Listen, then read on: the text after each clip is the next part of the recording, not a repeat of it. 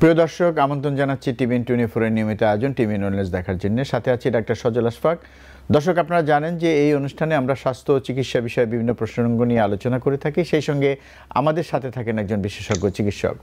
দর্শক, আজকে আমরা সাম্প্রতিক বিষয় নিয়ে কথা বলবো, সমসাময়িক বিষয় নিয়ে কথা বলবো এবং সেই সাথে আরও কিছু বিষয় নিয়ে কথা বলবো যেটা খুব গুরুত্বপূর্ণ। আজকে আমরা কথা বলবো কমন কোল্ড নিয়ে এবং একই সাথে HIV বা এইডস কীভাবে প্রতিরোধ করা যায় সেটা নিয়ে আজকে আমরা কথা বলবো। দর্শক, আজকে আমাদের সাথে উপস্থিত আছেন নিউ ইয়র্কের প্রথিতযশা চিকিৎসক ডাক্তার কানিজ নীলুফার বানু হিমি। আসুন পরিচিত হই ডাক্তার হিমির সাথে। ডাক্তার কানিজ নীলুফার বানু হিমি, আপনাকে আমন্ত্রণ জানাচ্ছি আমাদের আজকের এই আয়োজনে। ধন্যবাদ ডক্টর সাজল আশফাক ভাইয়া, আমাকে আমন্ত্রণ জানানোর জন্য। TBN 24 নিউজ চ্যানেলের সকল দর্শক শ্রোতা সবাইকে আমার সালাম এবং নিউ ইয়র্ক থেকে গুড ইভিনিং। আপনাদের সাথে আপনাদের সামনে আবার আসতে পেরে আমি অত্যন্ত গর্বিত এবং আনন্দিত। ধন্যবাদ। জি, আপনাকে অনেক ধন্যবাদ আমাদের সাথে থাকার জন্য, আমাদের সাথে যোগ দেওয়ার জন্য। তো ডাক্তার হিমি, জানেন যে শীত শুরু হয়ে গেছে এবং শীতের খুবই একটি সাধারণ সমস্যা, প্রতি বছরই এটা আসে। যেমন কমন কোল্ড, সাথে আমরা দেখি যে মানে ফ্লু, তারপরে সাম্প্রতিককালে আমরা শুনছি যে কোভিডের সংক্রমণও বাড়ছে। তো আমরা এই বিষয়গুলো নিয়ে একটু প্রথমে আলোচনা করতে চাই। প্রথমে যদি বলি যে আসলে কমন কোল্ড নিয়ে যদি প্রশ্ন করি যে কমন কোল্ডটা কি, আসলে এটা এত বেশি পরিচিত একটা জিনিস, তারপর যদি খুব ছোট করে একটু ধারণা দেন। ধন্যবাদ। এটার সাথে কমন কোল্ড যেটা আমরা বলি, এর সঙ্গে তো আমাদের মানে একেবারেই মানে আমাদের জীবনের সাথে ওতপ্রোতভাবে জড়িয়ে গেছে। বিশেষ করে যখন আমাদের ফল সিজনটা শুরু হয় এবং উইন্টার যখন শুরু হয়, এই সময়টাতে আমাদের এর প্রকোপটা অনেক বেশি দেখা যায়। তো শুধু যে উইন্টারে হয় তা না, অন্যান্য সময় হতে পারে, তবে এই সময়ে প্রকোপটা অনেক বেশি থাকে, বিশেষ করে শীত প্রধান অঞ্চলে। এবং যেখানে এখনো শীত হয়েছে, বিভিন্ন জায়গায় শীত আছে, কিন্তু অস্ট্রেলিয়া কিন্তু বা সাউদার্ন যে পার্টটা, ওখানে কিন্তু এখন গ্রীষ্ম, তো ওখানে একটু কম, আর এখানে শীত প্রধান দেশগুলিতে এখন বেশি। তো কমন কোল্ড যেটা মেইনলি যেটা হয় সেটা হচ্ছে ভাইরাসের জন্য। হ্যাঁ, তো ওই ভাইরাসটা হচ্ছে কমন ভাইরাস, যেটা কমনেস্ট কজ, মানে সবচেয়ে বেশি কারণ যার জন্য, সেটা হচ্ছে রাইনো ভাইরাস। আচ্ছা আচ্ছা। তো এই ভাইরাসটা খুব সহজেই একটা মানুষ থেকে আরেকটা মানুষের সংক্রমিত হতে পারে হাঁচি কাশির মাধ্যমে, অথবা ধরেন কেউ মুখে রাব করলো, সে হাত দিয়ে হ্যান্ডশেক করলো, তার মাধ্যমে এটা ছড়াতে পারে। এবং এই কমন কোল্ডটা যে কোনো বয়সের মানুষের জন্য হতে পারে। ডাক্তার হিমি, আমি একটু ইন্টারাপ্ট করি। আপনি বলছিলেন যে কারণটা মূলত ভাইরাস। আমি যদি তৃতীয় স্লাইডটা দেখি, 3 নম্বর স্লাইডটা, যে কারণগুলো আপনি ভাইরাস বলেছেন এবং আপনি বলেছেন যে রাইনো ভাইরাস। তার মানে হচ্ছে যে এই ভাইরাসটাই এর মূল কারণ এই সময়ে। কারণ এই শীতের সময়ে এই ভাইরাসের প্রকোপটা বেড়ে যাওয়ার কারণ কি? মানে এর পেছনে কি কোনো আমার পরিবেশগত বিষয় আছে, যেমন কিছু যে এই সময়ের কারণে ভাইরাসটা আসলে সক্রিয় হয়ে ওঠে, এমন কোনো বিষয় কি আছে? ধন্যবাদ। হ্যাঁ, এই সময়টা আসলে, এই সময়টা আমি যে বললাম, এই সময় প্রকোপটা বেড়ে যায়। এটা হচ্ছে সিজনাল একটা, মানে আমরা তো জানি এক একটা সময় এক একটা অসুখের প্রাদুর্ভাব, কারণ সে ভাইরাসগুলিকে বেঁচে থাকার জন্য তাদের যে একটা এনভায়রনমেন্ট থাকে, তো সেই সময় সেই জন্য সিজন বা ঋতু পরিবর্তনের সাথে সাথে আমরা দেখি এক একটা ঋতুতে এক একটা ভাইরাস বা ব্যাকটেরিয়া তাদের প্রকোপ বেড়ে যায়। কিছু কিছু ভাইরাস আছে বা ব্যাকটেরিয়া আছে, শীতের সময়ও তারা মানে ওই স্বভাবে তাদের কাজকর্ম মানে অ্যাক্টিভিটিসটা অনেক কম থাকে। কিন্তু কিছু আর এই ভাইরাসের অ্যাক্টিভিটি, এবং শুধু রাইনো ভাইরাস না, আরো অন্যান্য ভাইরাস আছে যেগুলোর প্রকোপ, যেমন ফ্লু, এটার প্রকোপটাও বেড়ে যায়। তো এর সাথে আরো অনেক virus, adeno virus, ব্যানা influenza virus, হ্যাঁ, তো করোনা ভাইরাস। তো করোনা ভাইরাস তো এখন আমরা মোটামুটি সবাই চিনে গেছি, সারা বছর ধরে এখন হচ্ছে। তো এগুলির প্রকোপটা শীতের সময় একটু বেশি, অনেক বেশি বেড়ে যায়, যেটা আমরা সামারে আমরা দেখি না অতটা। জি, অনেক ধন্যবাদ ডাক্তার হিমি। তো এবার যদি আমি পরবর্তী স্লাইডে যাই, যে কিভাবে ছড়ায়, যেটা আপনি শুরু করছিলেন বলা, 4 নম্বর স্লাইডটা, যে কিভাবে ছড়ায়। তো আমি একটু জানতে চাইবো যে এই ছড়ানোর বিষয়টা, যেটা ভাইরাসজনিত যেসব রোগগুলো আছে, আপনি বলছিলেন যে কমন কোল্ড একটা ভাইরাসজনিত রোগ, একইভাবে ইনফ্লুয়েঞ্জা বা ফ্লু একটা ভাইরাসজনিত রোগ, কোভিড-19ও একটা ভাইরাসজনিত রোগ। তো এগুলোর ছড়ানোর যে প্রক্রিয়া বা যেভাবে ছড়ায়, এই মিডিয়াটা কি একই রকম কিনা? মোটামুটি একই রকম। যেমন ধরেন যে কমন কোল্ড আমরা যেটা বলছি, হ্যাঁ, তো এটা হচ্ছে যে যদি কারোর হয় হাঁচি বা কাশির মাধ্যমে, যেটা আমরা বলি ড্রপলেট, হ্যাঁ, তো ড্রপলেট গুলি যখন ছড়ায়, একজন অসুস্থ মানুষ যখন একটা হাঁচি দিচ্ছেন, তার কাছাকাছি যে মানুষগুলি থাকছে সেটা তারা কিন্তু সংক্রমিত হচ্ছেন, কারণ এটা আমাদের মুখের মাধ্যমে, নাকের মধ্যে দিয়ে বা চোখের মাধ্যমে এটা কিন্তু আমাদের শরীরে ঢুকে যায়। তো আপনি যে ছবিটা আমরা খুব সুন্দর করে দেখতে পাচ্ছি, যখন একজন মানুষ হাঁচি দিচ্ছে, এই যে ছোট ছোট ড্রপলেট গুলি তৈরি হচ্ছে, ওই ড্রপলেট গুলি যখন কাছের মানুষ থাকছে তার শরীরে যাচ্ছে, সেখান থেকে সে তার শরীরে ঢুকছে। আরেকটা হচ্ছে যে আমরা যখন হাঁচি কাশি দেই, তখন আমাদের মুখে আমরা হাত দেই, বা আমাদের মুখে সবসময় কোনো না কোনো কারণে তো আমরা তো টাচ করছি, তো সেই হাত দিয়ে যদি আমরা কাউকে হ্যান্ডশেক করি, অথবা আমরা যখন অফিসে বা ঘরে কাজ করছি, আমরা টাচ করছি বিভিন্ন জিনিসপত্র, এবং সেখানে যদি আরেকজন মানুষ টাচ করে তার হাতের মাধ্যমে, সেখান থেকে তার শরীরেও সেটা সংক্রমিত হতে পারে। অথবা যদি আমরা শেয়ার করি কাপড় চোপড়, মানে এই সময় যে অসুস্থ মানুষের কাপড় চোপড় যে আমরা যদি শেয়ার করি, সেটার মাধ্যমে কিন্তু খুব সহজেই ছড়াতে পারে। তো হাঁচি কাশি এবং কন্টামিনেটেড যে সমস্ত অবজেক্ট গুলি আছে, মানে যেগুলোর উপরে একটা মানুষ যেগুলো টাচ করে আছে, ওই ভাইরাসটা সেখান থেকে খুব সহজে, এই জন্য ঘরে এবং যারা কাছাকাছি থাকেন তারা বেশি সংক্রমিত হন। জি, অনেক ধন্যবাদ।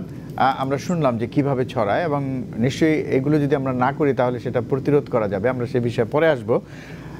উপসর্গের কথা আপনি একটু করে বলছিলেন, বা আমরা ইতিমধ্যে শুনলাম যে হাঁচি কাশি এগুলো হচ্ছে উপসর্গ। সেটা আমরা যেটারই বলি না কেন, যে কমন কোল্ড বা ফ্লু বা কোভিডও এই ধরনের হতে পারে। তা আমি প্রথমে একটু জানতে চাই যে মানে এই তিনটার ক্ষেত্রে উপসর্গগত কোনো পার্থক্য আছে কিনা, বা আপনি আলাদা আলাদা করে বলবেন কিনা যে কমন কোল্ড বা ফ্লু বা কোভিড কোনটার কীরকম উপসর্গ হবে, বা কোনটাতে কোন উপসর্গটা বেশি প্রমিনেন্ট থাকবে। আমি যদি পরের স্লাইডে যাই, 5 নম্বর স্লাইডটা। ধন্যবাদ। তো এটা আসলে কমন কোল্ড, বা এটা খুব সহজে মানে একেবারে লাইন দিয়ে এটাকে আলাদা করাটা খুব টাফ। তো আমরা যেটা কমন কোল্ড বলতে যেটা বুঝি, যে এটা সর্দি কাশি, যেটা বাংলাতে বলে সর্দি কাশি, না? তো এইটা একটু মাইল্ড ফর্মে হয়, শুরু হয় আস্তে আস্তে, এবং মাইল্ড ফর্মে হয়তো প্রথমে দেখা গেল একটু নাকটা বন্ধ লাগছে, স্টাফিনেস যেটা বলছি, নেজাল কনজেশন হচ্ছে, এবং হাঁচি কাশি, তার সঙ্গে হাঁচি কাশি যেটা বাংলাতে আমরা বলি, এটাই মেইন থাকে, এবং অনেক সময় একটু হালকা গলা ব্যথা করতে পারে, হ্যাঁ। এবং বাচ্চাদের ক্ষেত্রে, বা এটা কিন্তু আবার বয়সের সাথে সাথে একটু ডিফারেন্সটাও দেখতে পাই। বাচ্চাদের ক্ষেত্রে দেখা যায় যে নাক থেকে পানি পড়ছে, হাঁচি কাশি দিচ্ছে, বাচ্চা গলা একটু কান্নাকাটি বেশি করছে, এবং অনেক সময় দেখা যায় কানের মধ্যে একটু ফ্লুইড জমে যাচ্ছে বাচ্চাদের ক্ষেত্রে, হ্যাঁ। আবার বয়স্ক মানুষের ক্ষেত্রেও কিন্তু ওরকম হাঁচি কাশি, মাথায় হালকা একটু জ্বর জ্বর ভাব, হ্যাঁ, একটু, কিন্তু জ্বর ওরকম না, এটাকে আমরা বলি কমন কোল্ড।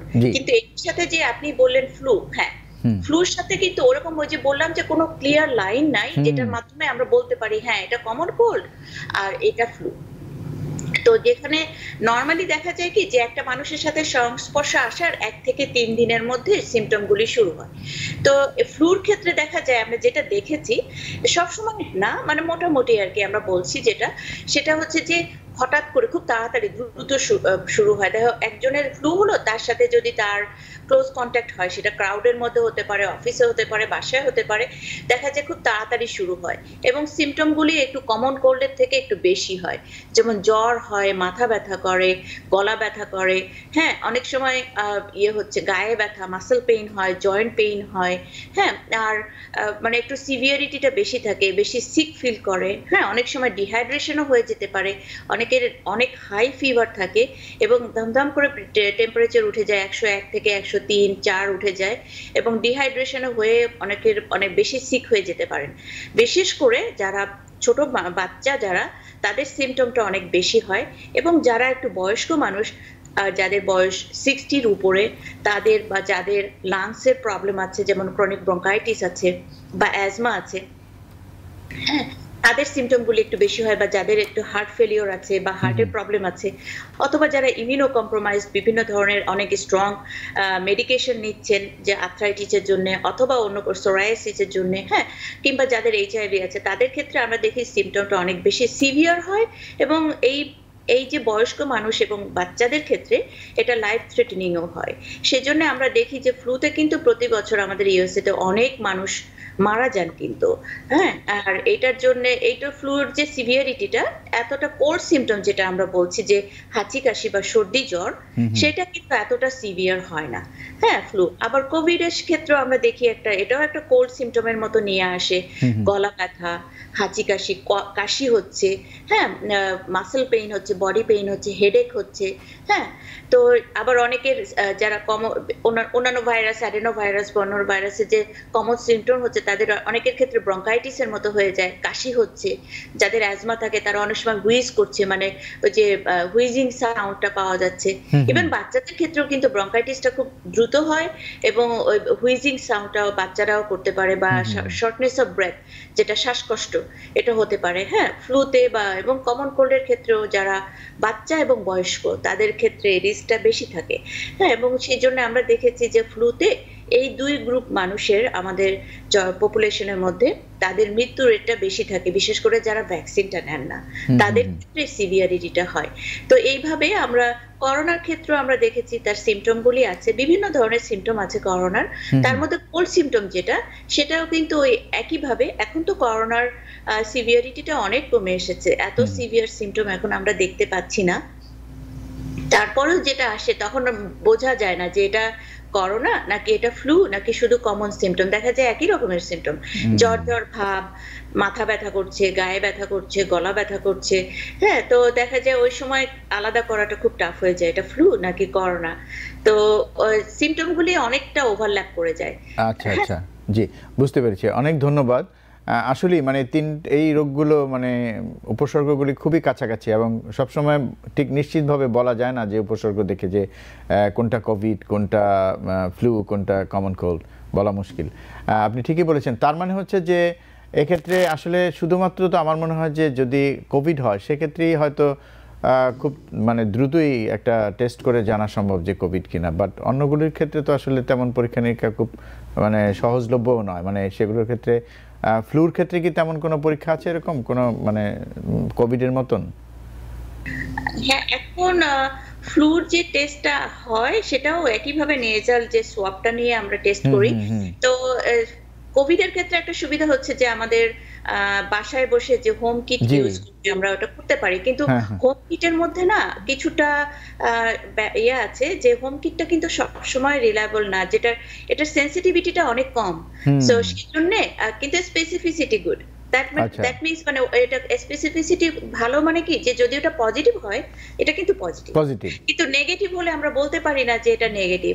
তো সেই ক্ষেত্রে আমাদের যেটা ব্যবস্থা আছে, মানে আমাদের বলতে চাচ্ছি আমাদের ইউএসএ তে যদি কারোর ওরকম সিমটম হয় এবং যদি ধরেন তার কোনো রিস্ক ফ্যাক্টর থেকে থাকে, তো আমার অনুরোধ থাকবে আপনাদের প্রতি যে আপনারা আপনাদের কাছে আর্জেন্ট কেয়ার কিন্তু এভেইলেবল, মানে প্রত্যেকটা মানে বলতে গেলে নিউ ইয়র্ক সিটি তো প্রায় প্রত্যেকটা ব্লকেই আর্জেন্ট কেয়ার আছে।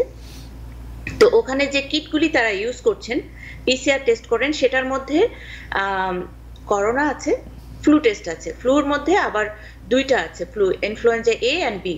অনেক সময় আরএসভ যেটা আরেকটা ভাইরাস যেটা কমন কোল্ড সিমটম করে এবং এটা অনেকটা সিরিয়াস ইলনেস করতে পারে, বিশেষ করে বাচ্চাদের ক্ষেত্রে আবার বয়স্কদের ক্ষেত্রে। তো কিছু কিছু হসপিটালে, যেমন আমাদের হসপিটালে আছে, আমরা চারটাই আমরা একই সাথে টেস্ট করে ফেলতে পারি।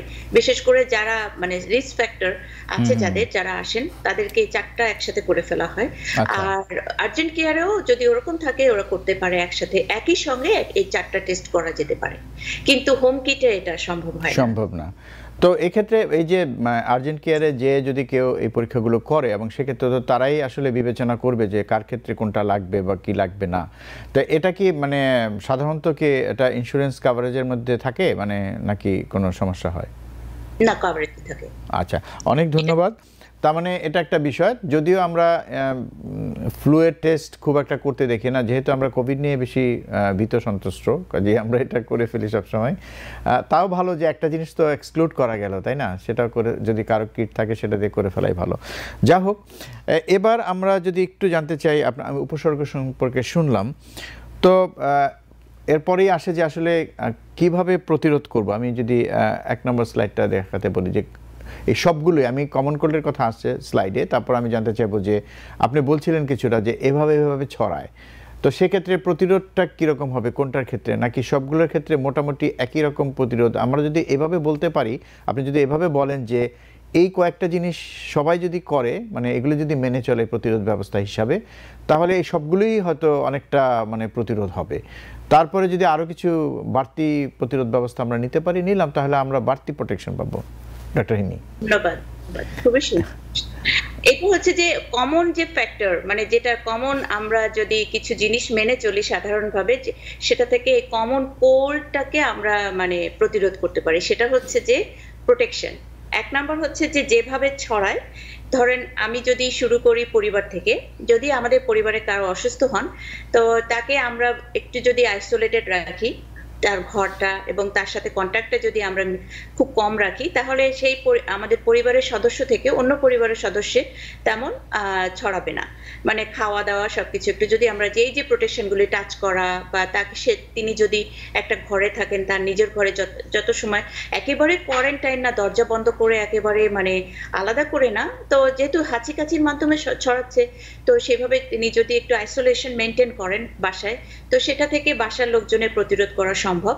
আরেকটা হচ্ছে যে হ্যান্ড ওয়াশিংটা প্রপার হ্যান্ড ওয়াশিং, প্রত্যেকবার যদি হাঁচিকাচির পরে যদি আমরা যদি ইউজ করি, হ্যান্ড ওয়াশ করি, এখন অনেক ধরনের স্যানিটাইজার, হ্যান্ড স্যানিটাইজার পাওয়া যাচ্ছে, ওয়াইপ পাওয়া যাচ্ছে, সবকিছু অ্যাভেলেবল। সবসময় যে আমাকে এই ঠান্ডার মধ্যে পানি দিয়ে সাবান দিয়ে হাত ধুতে হবে তা না, এটা আমরা ব্যবহার করতে পারি যতক্ষণ তার সিমটম থাকে। অফিসে এবং বিভিন্ন জায়গায় যদি কেউ অসুস্থ হন, যদি বেশি অসুস্থ হন, উনি বাসায় রেস্ট নিতে পারেন, অথবা যদি দেখেন যে না ওনার কাজের, তখন ওনাকে মাস্ক পরে থাকতে পারেন, এবং কন্ট্যাক্টটা যতটা সম্ভব কন্ট্যাক্টটা কম করতে হবে, এবং ডিস্টেন্স একটু মেনটেন করলে সেটার ভাবে তার কলিগদের মধ্যে ছড়াবে না। কিন্তু ফ্লু হলে অবশ্যই আমরা সাজেস্ট করব যে ফ্লুটা যেহেতু অনেক সময় সিরিয়াসনেসটা অনেক বেশি হতে পারে, সেক্ষেত্রে আমরা বলবো যে কিছুদিন হয়তো তিনি যদি অফিসে যারা কাজ করেন, অফিসে না যেয়ে অ্যাটলিস্ট ফার্স্ট কয়েকদিন যদি উনি ছুটিতে থাকেন, একটু বাসায় থাকেন, তাহলে অফিসের কলিগদেরকে ছড়ানোটা বন্ধ। যেখানে বড় বড় ক্রাউড থাকে সেখানে তো মানে আমরা যদিও এখনো সরকারিভাবে বলা হচ্ছে যে মাস্কটা এখন ম্যান্ডেটরি না, কিন্তু মাস্কটা যদি কেউ ব্যবহার করেন তাহলে এটা কিন্তু অনেক বেশি প্রোটেক্টিভ। বিশেষ করে বড় বড় গ্যাদারিং বা যেখানে আমাদের পার্টি হচ্ছে বা যেখানে গ্যাদারিং হচ্ছে বা মিটিং হচ্ছে, সেখানে মাস্কটা ব্যবহার করলে কিন্তু সেটা নিজের জন্য যতটা উপকারী, সেটা অন্য মানুষের জন্য ততটা উপকারী।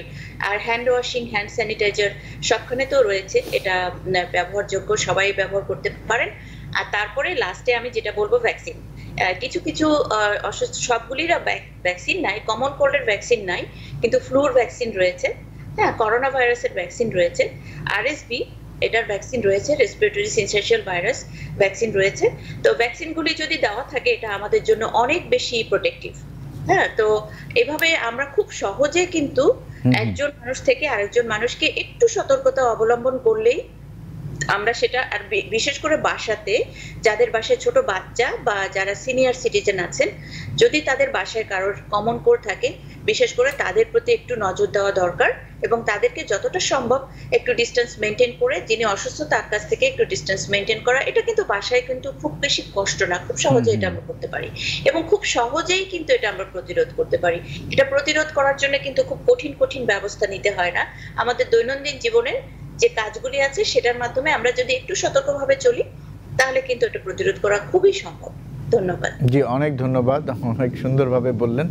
এবং আপনি ঠিকই বলেছেন যে এই মাস্ক পরাটা যদিও ম্যান্ডেটরি না, কিন্তু এটার কিন্তু এক ধরনের সুরক্ষা আমরা পাই, এটা অনেক বেশি উপকারী। এবং আপনি ঠিকই বলেছেন যে মাস্ক আমি পরছি, কিন্তু আমি শুধু নিজেকেই সুরক্ষিত করছি তাই না, আমি অন্যকেও কিন্তু এই রোগের সংক্রমণ থেকে বাঁচাচ্ছি, যে আমার থেকে যেন রোগটা অন্যদের না ছড়ায়। ঠিক একইভাবে সবাই যদি মাস্ক ব্যবহার করে, সেক্ষেত্রে কিন্তু প্রোটেকশনটা ডাবল হয়ে যাচ্ছে, কারণ আমরা নিজেদেরকে রক্ষা করছি, অন্যকেও রক্ষা করছি।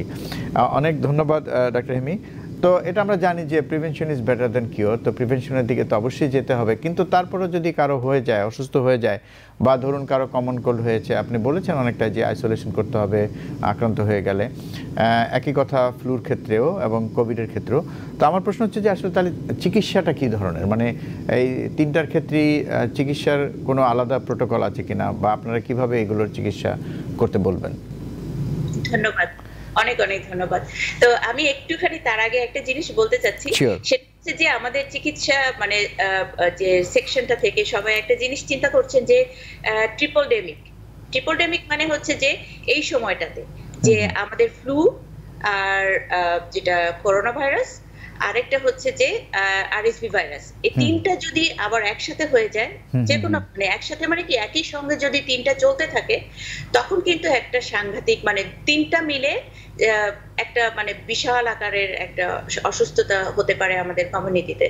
যদিও আমরা এখানে দেখছি না, কিন্তু তারপরে যেহেতু ভয়টা থেকে যাচ্ছে, যেহেতু করোনাটা এখনো চারিদিকে এখনো ছোটখাটো ভাবে আমরা দেখতে পাচ্ছি, আরএসভিটাও এখনো আছে, হ্যাঁ ফ্লুটা তো আছে, তো তিনটা যদি আবার একসাথে যদি আসে তাহলে দেখা যায় যে ট্রিপলডেমিক যেটা বলা হয়। তো সেই ক্ষেত্রে আমাদের চিকিৎসা পাশাপাশি প্রতিরোধটা আমাদের খুব দরকার, এইভাবে আমরা প্রতিরোধ করতে পারি। তো চিকিৎসার ক্ষেত্রে যেটা আমি আসছি একটু ভেঙে ভেঙে বলছি, কমন কোল্ড যেটা আমরা বলি, মানে অল্প সিমটম হচ্ছে, তখন জ্বর হচ্ছে না, কিন্তু কমন সিমটম স্নিজিং, কফিং, হ্যাঁ মানে রানি নোজ, একটু চোখ থেকে পানি পড়ছে, হ্যাঁ তো জ্বর নাই তেমন, কিন্তু জ্বর ভাব, তো এটা খুব কমন সিমটম। এদের স্পেসিফিক যে রাইনো ভাইরাস, এটার জন্য স্পেসিফিক কোনো মেডিসিন নাই, কিন্তু এটা সিমটোমেটিক ট্রিটমেন্ট। যেমন একটু যদি কেউ এই সময় যেহেতু শরীর থেকে একটু অনেকটা পানি বের হয়ে যায়, তো বেশি বেশি করে একটু পানি পান করা, ঠান্ডা পানি না, অবশ্যই নরমাল।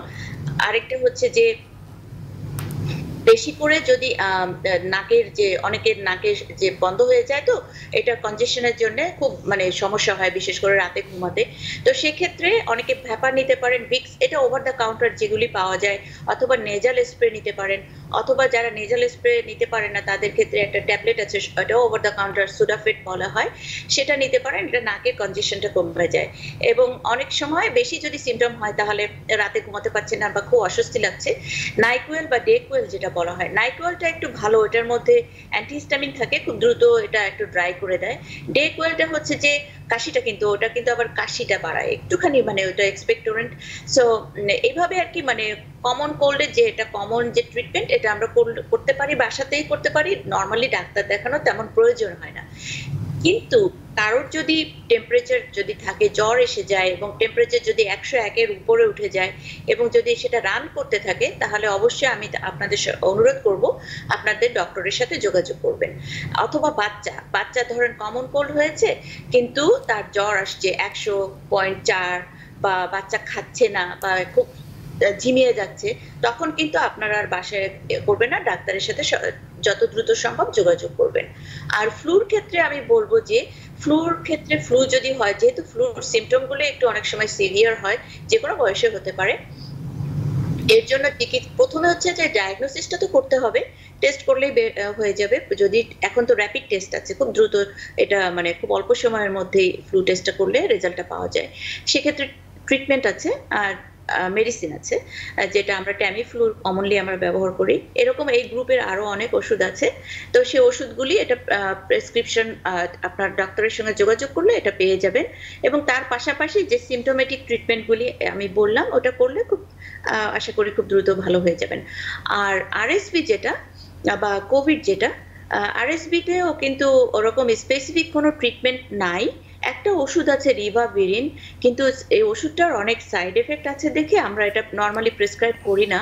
এটা হসপিটালাইজ পেশেন্টের যখন আমরা দেখি খুব খারাপ অবস্থা, মানে অনেক ধরনের একজন বয়স্ক মানুষ, তার ক্রনিক ব্রঙ্কাইটিস আছে, তার প্রচন্ড ব্রিদিং সমস্যা হচ্ছে, হয়তো বেশি মানে লাংস অনেক বেশি ইনভলভ হয়ে গেছে, নিউমোনিয়ার মতো হয়ে গেছে, তখন সেক্ষেত্রে আমরা অনেক সময় কনসিডার করি রিভাভিরিন দেওয়ার জন্য। আদারওয়াইজ বা অন্যান্য ক্ষেত্রে আমরা সহজে রিভাভিরিনটা দেই না, সিমটোমেটিক ট্রিটমেন্টটাই দেই। তবে এক্ষেত্রে ভ্যাকসিনটা অনেক ভালো একটা রোল প্লে করে, বিশেষ করে যে বাচ্চাগুলো প্রিম্যাচুরলি জন্মগ্রহণ করে তাদের ক্ষেত্রে, এবং যারা বয়স্ক, যাদের বয়স 60-এর উপরে, তাদেরকে আমরা সাজেস্ট করি।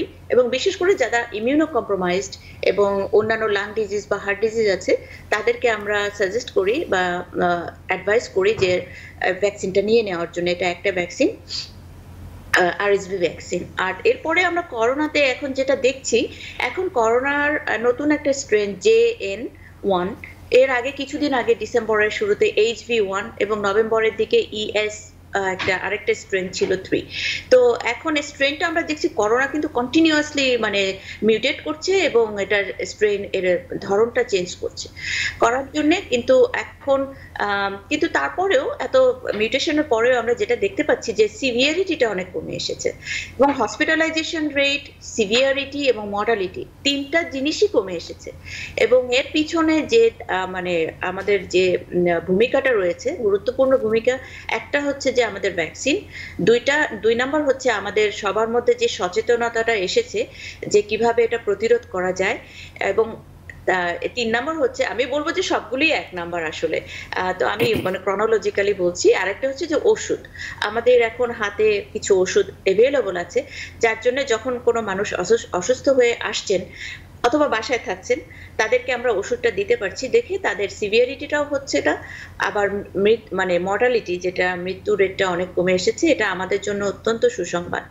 তারপরেও আমি বলবো যে যারা বয়স্ক, হ্যাঁ, যদি তাদের এরকম কোনো কোল্ড সিমটম হয় আপনারা অবশ্যই টেস্টটা করবেন, কারণ যে টেস্ট করলে আমরা মাইনর থেকে মডারেট যে সিমটমগুলি হয়, ধরেন আর্লি সিমটম, জ্বর হচ্ছে, গায়ে ব্যথা করছে, গলা ব্যথা করছে, হ্যাঁ, এক্ষেত্রে যদি আমাদের যে ওষুধগুলি অ্যাভেলেবল আছে, প্যাক্সলোভিড আছে, হ্যাঁ, তো এই ট্যাবলেটগুলি যদি আপনার যদি অন্য কোনো সমস্যা না থেকে থাকে তাহলে এই প্যাক্সলোভিডগুলি 5 দিন খেতে হয়, খেলে দেখা যাবে যে অ্যাটলিস্ট তার সিভিয়ারিটিটা হচ্ছে না বা হসপিটালে যেতে হচ্ছে না। তো এটা এই দিক থেকে আমরা অত্যন্ত সৌভাগ্যবান। মানে ধন্যবাদ জানাই আমাদের মানে যারা এই ভ্যাকসিনটা আবিষ্কার করেছেন তাদের কাছে আমরা সবাই ঋণী, তারা নোবেল পুরস্কার পেয়েছেন এই বছর 2 জন। তো আমরা তাদের কাছে মানে আমরা খুব মানে ঋণী আমরা তাদের যে এত সুন্দর একটা ভ্যাকসিন তৈরি করেছেন। আমি আরেকটু বলতে চাই যে ভ্যাকসিনের এটা এখন ফ্লুর মতো করে যেমন আমরা প্রত্যেক বছর ভ্যাকসিনটা নেই, যেহেতু এটা মিউটেশন হচ্ছে সেজন্য আবার ভ্যাকসিনগুলোকে আপগ্রেড করা হচ্ছে। তো এখন আপগ্রেডেড যে ভ্যাকসিনটা বাজারে চলে এসেছে বেশ কিছুদিন আগে, 1 মাসের বেশি হলো, তার বেশি এসেছে। তো এখানে কিন্তু পুরো 100% প্রোটেকশন দিচ্ছে না, হ্যাঁ, আমরা মানে এটা বলা হয়নি যে 100% প্রোটেকশন দিবে, যেহেতু ভাইরাসটা কিন্তু কন্টিনিউয়াসলি, দেখেন ডিসেম্বরের শুরুতে যে স্ট্রেনটা ছিল HB1, এখন আবার JN1, তো এটা কিন্তু অনেকটাই প্রোটেকশন দিবে, অ্যাটলিস্ট সিভিয়ারিটিটা মানে হসপিটালে যেতে হবে না আশা করি, বা সিভিয়ারিটি বা মৃত্যু ঝুঁকিটা বিশেষ করে যারা হাই রিস্ক পারসন তাদেরকে থেকে মানে কমাতে পারবে। তো আপনারা এটা অ্যাভেলেবল সবখানে, ভ্যাকসিনটা অ্যাভেলেবল, এটা হসপিটালে নিতে পারেন, ফার্মেসি থেকে নিতে পারেন। তো আপনার কাছাকাছি যে ফার্মেসি আছে বা আপনার যারা পরিবারের লোকজন আছে আপনারা উৎসাহিত করবেন তাদেরকে ভ্যাকসিনটা নিয়ে নেওয়ার জন্য। ধন্যবাদ। জি, অনেক ধন্যবাদ ডক্টর হিমি। অনেক বিস্তারিতভাবে 3টা বিষয়ের সাথে আরএসভি সেটার চিকিৎসা বিষয়ে আমরা শুনলাম এবং ভ্যাকসিনের বিষয়ে শুনলাম। আমার মনে হয় যে আর অল্প কিছু প্রশ্ন আছে আমাদের, তার আগে একটা বিরতি নিতে হবে। দর্শক, সময় হলো বিরতি নেবার, বিরতির পর আবার ফিরে আসবো আরও কিছু বিষয় নিয়ে। আশা করি বিরতি এই পর্যন্ত আমাদের সাথেই থাকবেন। দর্শক, বিরতির পর আবার ফিরে এলাম অনুষ্ঠানে। আপনারা দেখছেন TBN ওয়েলনেস, সাথে আছি ডাক্তার সজল আশফাক।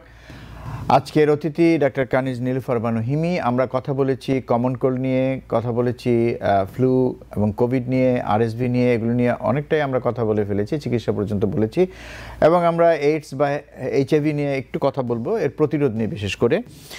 তার আগে কয়েকটা প্রশ্ন, একটা হচ্ছে যে আরএসভি নিয়ে, এই আরএসভির প্রকোপটা কি মূলত মানে শিশুদের হয় নাকি এটা বড়দেরও হতে পারে নাকি সবারই? আরএসভিটা, ধন্যবাদ আপনার এই প্রশ্নটা করার জন্য। আরএসভিটা সবারই হতে পারে, এটা কমন কোল্ড ভাইরাসের মাধ্যমে এটা সব জায়গায় অনেক মানে থাকে এবং সেটা যে কোনো মানুষকেই এটা মানে হতে পারে, আরএসভির জন্য সিমটমটা অসুখটা হতে পারে। কিন্তু সবার ক্ষেত্রে যেটা হয় সেটা মানে ধরেন যে অ্যাডাল্ট যার অন্য কোনো রিস্ক ফ্যাক্টর নাই, দেখা গেল যে তার ক্ষেত্রে আরএসভিটা অত বেশি সিভিয়ার হচ্ছে না, জাস্ট কমন কোল্ডের মতো একটু সিভিয়ারিটিটা হচ্ছে। কিন্তু আমি আবার আগেই বলেছি, আবারও সেটা রিপিট করছি, এটা আমাদের বিশেষ করে ছোট বাচ্চা যারা আমরা বলি ইনফ্যান্ট বা টোডলার, বিশেষ করে যারা প্রিম্যাচিওরলি জন্মগ্রহণ করেন তাদের ক্ষেত্রে এটা রিস্কটা একটু বেশি থেকে যায়, কারণ প্রিম্যাচিওর বেবি যাদের, তাদের লাংটা পুরো ম্যাচিওর থাকে না, তো ওখানে যদি ভাইরাসটা গেলে খুব সহজে এটা নিউমোনিয়া করে মানে সিভিয়ারিটি মানে আমরা যেটা বলি ARDS ওরকম টাইপের হয়ে যেতে পারে। এবং সেই জন্য অনেক সময় এখন কিন্তু কি বলছে যে বাচ্চাদের যদি না দেওয়া যায়, বা অনেক সময় প্রেগনেন্ট মা, তাদেরকে কিন্তু অনেক যেটা বলা হচ্ছে যে 32 উইকস থেকে 36 উইকসের মধ্যে যদি তার মাকে যদি দেওয়া যায় আরএসভি ভাইরাসটা, তাহলে মায়ের শরীরে যে অ্যান্টিবডিটা তৈরি হচ্ছে ওটা বাচ্চাতে চলে যাচ্ছে, অ্যাটলিস্ট 6 মান্থস পর্যন্ত বাচ্চাকে প্রোটেকশন দিবে। হ্যাঁ, বা তারপরে আমরা বাচ্চাকে পরে ভ্যাকসিনটা দিতে পারলাম। হ্যাঁ, আরেকটা হচ্ছে যে যারা বিশেষ করে আমি বলেছি, আবারও একটু বলছি, কারণ এটা আমরা দেখি হসপিটালে দেখি যে যাদের বিশেষ করে ক্রনিক ব্রঙ্কাইটিস আছেন বা লাংসের কোনো ডিজিজ আছে বা হার্টের কোনো ডিজিজ আছে, তাদের যদি এই ভাইরাসটার আক্রমণ হয় তো তাদের ক্ষেত্রে অনেক সময় সিরিয়াসনেস চলে যায়, মানে এআরডিএস বা অন্যান্য আরো ভাইরাল যে নিউমোনিয়াটা আমরা বলি, নিউমোনাইটিস, এটা হতে পারে এবং সেটা অনেক সময় জীবন মানে ঝুঁকিপূর্ণ হয়ে যায়। হ্যাঁ, তো সেই জন্য আর কি আমরা বলি যে ভ্যাকসিনটা নেওয়া ভালো। এবং কিন্তু সিমটমটা কিন্তু সব যারা একজন অ্যাডাল্ট যদি তার অন্য কোনো সমস্যা না থেকে থাকে তার ক্ষেত্রে কিন্তু এতটা সিভিয়ারিটি হয় না। এবং বিশেষ করে এটা দেখা যায় বাচ্চাদের ক্ষেত্রেও অনেক সময় যারা ইয়াং বাচ্চা তাদের ক্ষেত্রেও অনেকটা কোর সিমটম হয় এবং ভালো হয়ে যায়, বেশিরভাগ ক্ষেত্রে ভালো হয়ে যায় এমনিতে রেগুলার ট্রিটমেন্টে। জি, বুঝতে পেরেছি। যে কারণে হয়তো ছোট বাচ্চাদের ক্ষেত্রে এটা অনেক সময় সিভিয়ার হয়ে যায়, সেই জন্যই হয়তো বাচ্চাদের ক্ষেত্রে আরএসবির কথাটা বেশি উচ্চারিত হয়। অনেক ধন্যবাদ। আপনি ভ্যাকসিনের কথা বলছিলেন, ভ্যাকসিন নিয়ে খুব সাধারণ একটি প্রশ্ন, আমরা সবসময় অনুষ্ঠানে এই প্রশ্নটা করি এবং করতে চাই, কারণ হচ্ছে কি মানুষের মধ্যে এখনও ভ্যাকসিন নিয়ে কিন্তু অনেক কথা আছে এবং সেই কথাগুলো একই কথা তারা বারবার তোলেন, সেটা হচ্ছে যে বিশেষ করে ফ্লুর ক্ষেত্রে বা কোভিডের ক্ষেত্রেও যেটা বলা হয়। আপনি একটু আগে বলছিলেন যে কোনো ভ্যাকসিনই তো শতভাগ নিশ্চয়তা দেবে না যে আপনার রোগ হবে না, কিন্তু তারপরও আমাদের ভ্যাকসিন নিতে হবে। কিন্তু অনেকেই যেটা বলেন যে আমি তো ভ্যাকসিন নিলাম, তারপরে তো আমার ফ্লু হলো, তারপরে তো আমার কোভিড হলো, তো ভ্যাকসিন নিয়ে লাভ কী হলো? আপনি বলেছেন, তারপরে যদি ছোট্ট করে আবার ওই বিষয়টা একটু বলেন। ধন্যবাদ। এই জিনিসটা আমরা একেবারে প্রত্যেক দিনই এটা আমরা ডিল করি। আমাদের পেশেন্টরা বলেন, আমাদের আত্মীয় স্বজনরা বলেন, আমাদের পরিচিত বন্ধু মহল থেকে এই কথাটা আমরা শুনতে পাই। এটা কিন্তু সত্যি 100% প্রোটেকশন দিতে পারে না, কারণ হচ্ছে ভাইরাসটা তো সবসময় মিউটেট হচ্ছে, সেজন্য কভারেজটা 100% দেওয়া সম্ভব হয় না। তো কিন্তু যে অ্যাডভান্টেজটা আমরা পাই সেটা হচ্ছে যে সিভিয়ারিটিটা কমায়। হ্যাঁ, দেখেন আমাদের নেশন ওয়াইড কিন্তু আমাদের মর্টালিটি রেট ফ্লুর জন্য কিন্তু অনেক অনেক বেশি। তো গত কয়েক বছরের স্ট্যাটিস্টিক্সে আমরা দেখেছি যে মানে 20,000 40,000 থেকে শুরু করে 60,000, একবার মনে হয় 60,000 এর কাছাকাছি 58,000 এর কাছাকাছি উঠে গিয়েছিল। তো এত মানুষ মারা যাচ্ছেন, তো সেটা একটা বিশাল ব্যাপার। এবং যাদের এই সিভিয়ারিটিটা হচ্ছে তাদের কিন্তু আনভ্যাকসিনেটেড মোস্টলি। তো ভ্যাকসিনটা যদি নিলে এই অ্যাডভান্টেজটা পাওয়া যেতে পারে যে মর্টালিটি রেট এবং হসপিটালাইজেশন রেটটা অনেক কমে আসে। হয়তো একটু কোল্ড সিমটমস এর মতো হয়, কিন্তু এত সিভিয়ার হয় না। কোল্ড সিমটমস তো অনেক কারণে হচ্ছে, আরএসভির জন্য হতে পারে, কোল্ডের জন্য হতে পারে। তো ফ্লুটাও ওরকম মাইনর লেভেলে থাকে, ওরকম সিরিয়াস লেভেলে যায় না। এই অ্যাডভান্টেজটা এবং মর্টালিটি রেটটাকে অনেক কমিয়ে আনে, হসপিটালাইজেশনও কমিয়ে আনে। তো এই অ্যাডভান্টেজটা আমরা পেতে পারি ভ্যাকসিন থেকে। জি, ভ্যাকসিন থেকে। অনেক ধন্যবাদ। ছোট্ট করে যদি বলেন, তারপরে আমরা এইচআইভি নিয়ে কথা বলতে চাই, আমাদের হাতে খুব বেশি সময় নেই। আমরা সময় যে বিশেষ করে ফ্লুর ক্ষেত্রে আমরা দেখি বা কমন কোল্ডের ক্ষেত্রে দেখি অনেকেই নানা রকম খাবার দাবারের কথা বলে থাকেন, ভাইটামিন সি এর কথা বলে থাকেন, বিভিন্ন ধরনের ফলমূলের কথা বলে থাকেন। আসলে খাবার দাবারের কোনো বিষয় আছে কিনা, বা কোনো খাবার নিলে কি একটু রুগী মানে ভালো বোধ করবে, একটু ভালো লাগবে, বা উপসর্গটা কম হবে বা সেরে উঠবে, এরকম কোনো বিষয় কি আছে? খাবার দাবারের সাথে কোনো সম্পর্ক আছে কি? হ্যাঁ, আছে। এটা হচ্ছে যেমন ফ্লুতে যেটা হয়, আমাদের টেম্পারেচার থাকে, তো বডি থেকে প্রচুর পানি লস করে। তো ওই সময় আমরা জুস খেলে, হ্যাঁ, তো ওই যে পানিটা রিপ্লেসমেন্টটা হয়ে গেল, ইলেকট্রোলাইটসের রিপ্লেসমেন্টটা একটু হচ্ছে, আর হচ্ছে যে পানিটা রিপ্লেসমেন্ট হচ্ছে। সো অনেকে কিন্তু ফ্লু হলে সিভিয়ার হলে যে আমি জানি যে অনেকে মানে আমার পরিচিতর মধ্যেও হয়েছে এটা, যে ফেইন্ট হয়ে পড়ে গেছেন, পরে দেখা গেল ব্লাড প্রেশার ড্রপ করছে, কারণ ফ্লু হওয়াতে হাই ফিভার 103 104, তার উপরে মোটা কাপড় চোপড় পরে একদম ডিহাইড্রেশন হয়ে গেছেন। আর আপনি যেটা বলেছেন যে ফ্রুট জুস, হ্যাঁ, এটার মধ্যে অনেক মিনারেলস থাকে, ভাইটামিনস থাকে, বিশেষ করে ভাইটামিন সি। ভাইটামিন সিটা তো আমাদের শরীরের জন্য অত্যন্ত উপকারী, বিশেষ করে এই যে আমাদের শরীরে যে epithelium cartilage, sorry not the cartilage, যে কানেকটিভ টিস্যুগুলি, এটা ডেভেলপমেন্টের জন্য এটা খুব ভালো, এবং এটা স্বাস্থ্যের জন্য অত্যন্ত উপকারী, ঠান্ডার জন্য উপকারী। অনেক ধন্যবাদ, অনেক ধন্যবাদ। তার মানে হচ্ছে যে আমরা যে লেবুর শরবত থেকে শুরু করে অন্যান্য মানে কমলার রস বলি বা যে কোনো ফল খাই, সেটার একটা উপকার অবশ্যই আছে। অনেক ধন্যবাদ ডক্টর হিমি। আমরা এবার আমাদের হাতে সময় নেই, হয়তো মিনিট 4-এর মতো আছে, তারপরও একটু এইচআইভির প্রতিরোধ নিয়ে শুনতে চাই, কারণ আমরা জানি যে এটা খুবই গুরুত্বপূর্ণ একটি বিষয় সাম্প্রতিককালে। আপনি যদি একটু ছোট্ট করে আলোকপাত করেন। অনেক অনেক ধন্যবাদ। আমি যে আপনি আমাকে আমন্ত্রণ জানিয়েছেন, প্লাস আমি এই যে বিষয়গুলি নিয়ে আলোচনা করতে পারছি, আশা করি আমাদের যারা দর্শক শ্রোতা আছেন সম্মানিত, তারা এটা থেকে উপকৃত হবেন। এবং আপনাদের যদি কোনো প্রশ্ন থাকে, সেটা আপনার TBN 24 টেলিভিশন চ্যানেলের মাধ্যমে যদি আপনারা প্রশ্ন করেন, আমি চেষ্টা করব সেটার উত্তর দেওয়ার জন্য। তো এখানে আমি HIV নিয়ে আমরা কাজ করছি। আমি এখানে এইচআইভি আমার যে পেশেন্টগুলি আছেন তার মধ্যে 98% পেশেন্টই হচ্ছে আমার এইচআইভি। তো সেই জন্য আমি TBN 24 চ্যানেলের মাধ্যমে আমাদের দর্শক শ্রোতাদের কাছে এই মেসেজটা একটু দিতে চাই যে এইচআইভি এখনো আমাদের কিওর এখনো আসেনি, এর উপরে কাজ হচ্ছে। হয়তো আমরা আশা করছি, আমরা খুবই আশাবাদী যে খুব অদূর ভবিষ্যতে আমাদের এইচআইভি কিওর, যেটা আমরা একেবারেই কিওর করতে পারবো, সেটা হয়তো অদূর ভবিষ্যতে হবে। কিন্তু এর মধ্যে এখন এই যে আমাদের যে ব্যবস্থাগুলি রয়েছে, যেটা থেকে কিন্তু এখন প্রতিরোধ করা সম্ভব, এইচআইভি প্রতিরোধ করা সম্ভব, এবং এই প্রতিরোধটাই কিন্তু আমাদের জীবনটাকে পরিবর্তন করে দিতে পারে। যারা অসুস্থ আছেন, মানে যারা এইচআইভি সংক্রমিত হয়ে আছেন, তাদের জন্য তো ওষুধ রয়েছে, এবং এই ওষুধটা প্রিভেনশনটা, আমি তার আগে বলতে চাই কাদের মধ্যে এইচআইভি প্রবণতাটা বেশি, হাই রিস্ক গ্রুপ, সেটা হচ্ছে যে ইয়াং জেনারেশন যে আমাদের রয়েছেন, তাদের মধ্যে এই প্রবণতা বেশি থাকে। কারণ অনেকগুলি রয়েছে। একটা হচ্ছে যে সেক্সুয়াল অ্যাক্টিভিটি, যেটা হচ্ছে আনপ্রোটেক্টেড সেক্সুয়াল অ্যাক্টিভিটি, বা যাদের অনেক পার্টনার থাকে, অথবা যারা বেশি বারবার পার্টনার চেঞ্জ করেন এবং পার্টনারের স্ট্যাটাস জানেন না। আরেকটা হচ্ছে যে সোশ্যাল মিডিয়ার মাধ্যমে, ইন্টারনেটের মাধ্যমে যারা পার্টনার চয়েস করেন, তাদের মধ্যেও আমরা এটা দেখতে পাই। আরেকটা হচ্ছে যারা সেক্স ওয়ার্কার আছেন, তাদের মধ্যে দেখতে পাই, কারণ তাদের মধ্যেও প্রচুর মানে এক্সপোজার হয়। মানে এক্সপোজারটা যত বেশি হবে তত বেশি এইচআইভি রেটটা বেড়ে যায়।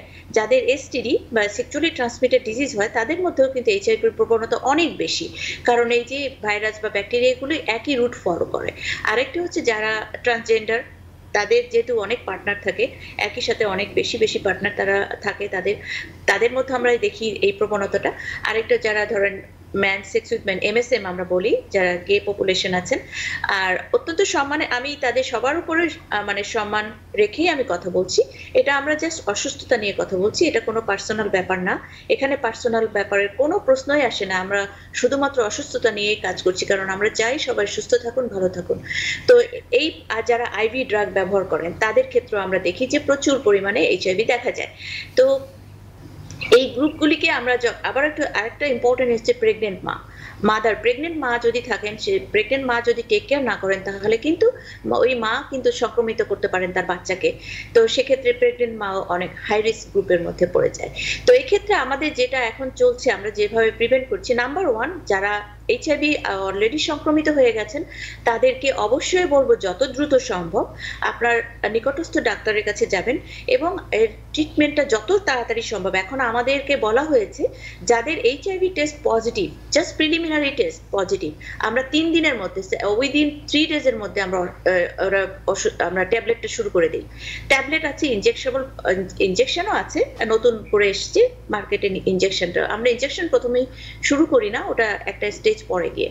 তো আমরা ট্যাবলেটটা 3 দিনের মধ্যে, একদম উইদিন 3 ডেজের মধ্যে আমরা চেষ্টা করি, এবং এটা নেশন ওয়াইড আমাদের রিকমেন্ডেশনে আছে শুরু করে দেওয়া, এবং তারপরে তার কেয়ারটা আমরা কন্টিনিউ করি। কারণ হচ্ছে যে ওষুধ খায়, তার ভাইরাসটা যদি আনডিটেক্টেবল থাকে, তাহলে আমরা স্টাডিতে দেখেছি এটা সহজে সেটা তার ইভেন তার পার্টনারকেও, তার যদি হাজবেন্ডে থাকে এবং হাজবেন্ড যদি নিয়মিত ওষুধ খান এবং তার ভাইরাসটা যদি সাপ্রেস থাকে, আমরা বলি যে আনডিটেক্টেবল, তাহলে কিন্তু পাস করেন না ওই ভাইরাসটা, তার ওয়াইফকে পাস করেন না, বা বয়ফ্রেন্ড গার্লফ্রেন্ড বা বয়ফ্রেন্ড তারা পাস করেন। তো আমাদের উদ্দেশ্য হচ্ছে যত তাড়াতাড়ি সম্ভব ভাইরাসটাকে সাপ্রেস করে দেওয়া, তাহলে এটা কমিউনিটিতে আর স্প্রেড করবে না। এটা একটা প্রিভেনশন, এটা এইচআইভির একটা নাম্বার 1 প্রিভেনশন। যত তাড়াতাড়ি দ্রুত সম্ভব এটা আমাদেরকে ভাইরোলজিক্যালি সাপ্রেস করে দিতে হবে। সেই জন্য আমাদের ফেডারেল গভর্নমেন্ট থেকে, স্টেট গভর্নমেন্ট থেকে প্রচুর ম্যান পাওয়ার দেওয়া হয়েছে। তারা খুঁজে সব পেশেন্টদেরকে বের করছেন, এবং র্যাপিড টেস্ট, এই টেস্টটা এভেলেবল, যে কেউ যে কোনো জায়গায়, এর জন্য ইন্স্যুরেন্সের কোনো সমস্যা নাই। ক্লিনিকে গেলেও আধা ঘন্টার মধ্যে ট্রিটমেন্ট টেস্ট হয়ে যাচ্ছে, সবার জন্য ওপেন। কোনো কিছু নাই। আরেকটা হচ্ছে যে ওষুধ, যারা ধরেন এখনো এইচআইভি তে সংক্রমিত হন নাই কিন্তু ওই যে হাই রিস্ক গ্রুপ বললাম তাদের সংক্রমিত হওয়ার সম্ভাবনা আছে, তাদেরকে আমরা ওষুধ দিচ্ছি, ওষুধ খাচ্ছেন তারা এবং নিয়মিত ফলো আপ করছেন এবং আমরা দেখছি এটার মাধ্যমে সে সংক্রমিত হচ্ছে না। এবং অনেক সময় দেখা যায় তার পার্টনার এইচআইভি পজিটিভ, কিন্তু সে যদি ওষুধ খায় তাহলে তার 91% চান্স থাকে যে তার হবে না। 9% আমরা কনফার্ম করতে পারি না, সেটা অন্য ফ্যাক্টরগুলি আছে, যেহেতু সময় সংক্ষিপ্ততার জন্য আমাকে সংক্ষেপে বলতে হচ্ছে। কিন্তু আমি বলবো আপনারা আপনাদের প্রাইমারি কেয়ার ডক্টর সব জায়গায় এভেলেবল। আপনি আর যদি এক্সপোজার হয়ে যায়, কখনো যদি আপনার এক্সপোজ হয়ে যায়, আপনি জানেন না আপনার পার্টনার, পরে জানলেন যে আপনার পার্টনার এইচআইভি পজিটিভ, যত দ্রুত সম্ভব উইদিন 72 আওয়ার্স এর মধ্যে আপনারা হসপিটালে চলে আসবেন, আপনাদেরকে ওষুধ দেওয়া হবে। এবং আমরা দেখেছি যারা দ্রুত, যত দ্রুত উইদিন 6 আওয়ারের মধ্যে যদি ওষুধ শুরু করতে পারি, 1 মাস মাত্র খেতে হয় এবং তাদের আমরা এখনো পর্যন্ত তেমন পজিটিভ কেস পাই নাই। সো এখন অনেক ব্যবস্থা রয়েছে, আপনার যদি এক্সপোজ হয়েও যান তারপরেও প্রতিরোধ ব্যবস্থা রয়েছে, আপনার যদি এইচআইভি না হয়ে যায় তারপরেও প্রতিরোধ ব্যবস্থা রয়েছে, আপনার যদি এইচআইভি হয়েও যায় তারপরেও তার ট্রিটমেন্ট ব্যবস্থা রয়েছে। তো আশা করি আপনারা এই ব্যবস্থাটা গ্রহণ করবেন এবং অনেক ধন্যবাদ, সবাই এইচআইভি মুক্ত থাকবেন। ধন্যবাদ। অনেক ধন্যবাদ ডক্টর হিমি। আসলে এটা শুনে ভালো লাগলো যে আপনি এরকম একটা জটিল বিষয়ের চিকিৎসার সাথে দীর্ঘদিন থেকে জড়িত এবং আপনার 98% পেশেন্টেরই এইচআইভি পজিটিভ, তারা এইচআইভিতে আক্রান্ত যেভাবে হোক। এটা আপনার একটা বড় অভিজ্ঞতা, কাজে আপনার সেই অভিজ্ঞতা আপনি আমাদের সাথে শেয়ার করেছেন এবং আমি আশা করব ভবিষ্যতে আমরা এই বিষয়গুলি নিয়ে আপনার সাথে আরও বিস্তারিত কথা বলবো। আমার মনে হয় যে আপনার এই অভিজ্ঞতা থেকে আমরাও কিছুটা যদি জানতে পারি, দর্শকরা যদি জানতে পারে, সেটা অনেক বেশি আমাদের উপকারে আসবে, আমাদের কমিউনিটির জন্য, আমাদের জন্য। আপনাকে অনেক ধন্যবাদ। দর্শক, আজকে অনুষ্ঠান শেষ করব। আজকে আমরা চেষ্টা করেছি common cold, COVID-19, RSV, flu এবং শেষ ভাগে এইচআইভি প্রতিরোধ নিয়ে কথা বলতে। আমরা সবগুলো বিষয় নিয়ে চেষ্টা করেছি আপনাদেরকে একটা ধারণা দিতে এবং আপনারা এই অনুষ্ঠান থেকে নিশ্চয়ই উপকৃত হয়েছেন।